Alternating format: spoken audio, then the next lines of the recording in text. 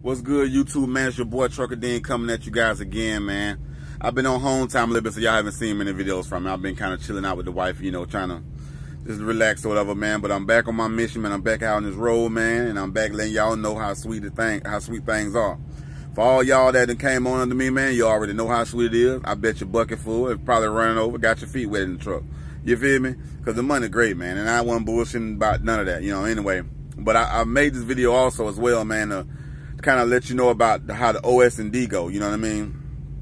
Me personally, I've had a few issues with OS&D where, not problem with the company OS&D, just simple fact, I go to certain shippers and they'll damage boxes, and then I get to the receiver and the receiver will reject those boxes. Now, once you report that to OS&D, the company let them know, hey, this is what happened, this is what's marked on the paper. Of course, it's sealed up leaving until you got to the place when they broke the seal, so they know it's not your fault, so don't worry about that part. But you get 3 opportunities. You can throw it in the trash, you can donate it, or you can keep it. And I've had 2 different boxes of ribs from Tyson, man, premium cut ribs, restaurant style premium, that I've got to keep, you know. But this time around, just came out my first load, I had some Tyson chicken, like a bunch of breast pieces and different stuff like that was damaged when Tyson loaded it. So the receiver didn't want it, so they left the box on my truck. Of course, I reported to OS&D and all that, and they told me, hey, if you want to keep it, or you can throw it away, or I can donate it. So I decided to keep it. And the reason being is, first of all, I ain't throwing away no good food, man. And a lot of times when it's damaged, it's just the boxes. It's still sealed up in airtight packages and stuff inside the box. So that's really good food, you know what I mean? So I ain't gonna throw it away. But since this happened so close to Christmas, what I'm gonna do is, it's like plenty. I got like 2 coolers. Never mind my truck now. It's a little chunky, man. I'm kind of living foul in, you know what I mean? But anyway. But I got this cooler right there. It's a big, heavy set cooler, like $50 cooler. And I got that cooler right there. Okay? And both of them are filled with chicken, quarter pieces, big bags of quarter piece chicken, all the way to the top, and it's packed down with ice. So I'm going to keep that alive and keep that fresh. And then when I get home, it's a park not too far from my house in my hometown, where a lot of transients live at and stuff and stay at, and I wanna pass the blessing on to them.